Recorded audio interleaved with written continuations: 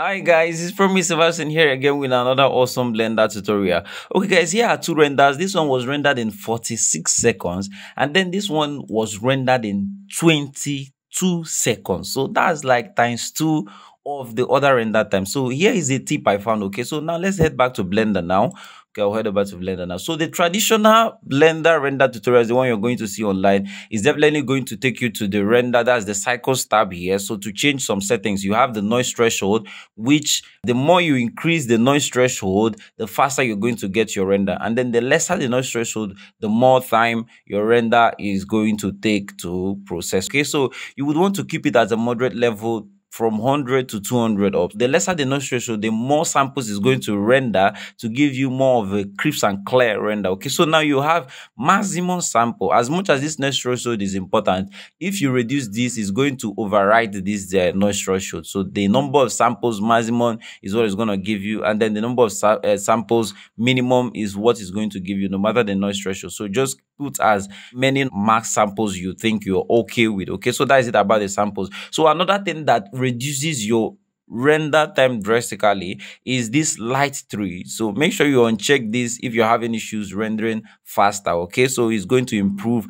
your render time. Okay, so but that's not very significant. I've tried it. Okay, so now another one is light path. So you can reduce this total and then check the ones you don't have in your scene here and then reduce them as much as possible. And then the next one is fast GI approximation. So this helps your Blender render fast very well, as it approximates the environment so fast and then gives you a fast render. Okay, so all these are the traditional render settings you have to check to improve your render and then make sure you render faster. So now here is a new tip. Okay, if you don't have anything running on Blender, or if we're not rendering anything, let me just click on the camera to get this in now. So if you don't have anything we are rendering in Blender, if you're just modeling or doing anything compositing, if you check the Blender, that is, if you hover over on the Blender tab, you're going to see just one window of Blender, and that's the one window you're going to have. But then when you start rendering, let's click on render image. Now you're going to see an extra window is going to pop up. So if I hover on my Blender icon here beneath here, you're going to see an extra window.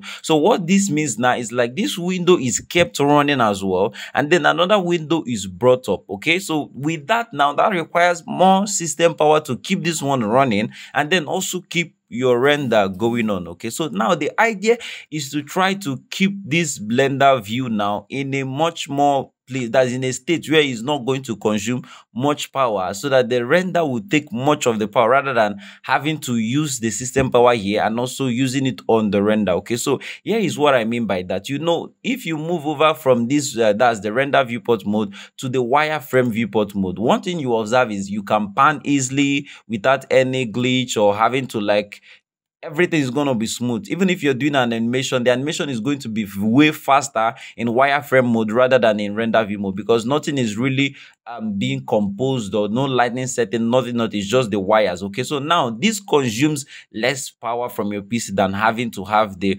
original render viewport mode on when you are rendering. So with this menu now, you can leave this menu now before you can now go over to render now and then render your image in this wireframe mode. So this is not going to affect your render, as your render is set up already on the render view mode. What you just need to click is render now and then render the image out. Let's try it out now. So you can see this image is going to render what you've set up on your render preview mode. But however, if you switch from this wireframe to this render viewport mode now, it's going to still give you the same result which you're rendering, but this now will now be consuming more system power, and this will will reduce your render time. Trust me, I tried the both, and the first one was the one of the wireframe, and it gave me this render which you have here for 22.4 seconds. And then the second one, which I had the render viewport mode on, was the one that gave me this other render, is exactly the same thing for 46.5 seconds. So guys, that is the hack. I've tried it and exploited it on different models and is working. Okay, so with this method, you can at least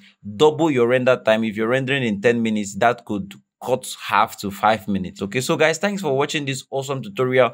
Make sure to try it out. Okay, so if you tried it out and you got a good result, let me know in the comment section. And if you tried it out and yeah, it didn't work as well, let me know on the comment section. Okay, thanks for watching. If you did enjoy, leave a thumbs up and do subscribe as well. Love to see you on my next video. For now, bye.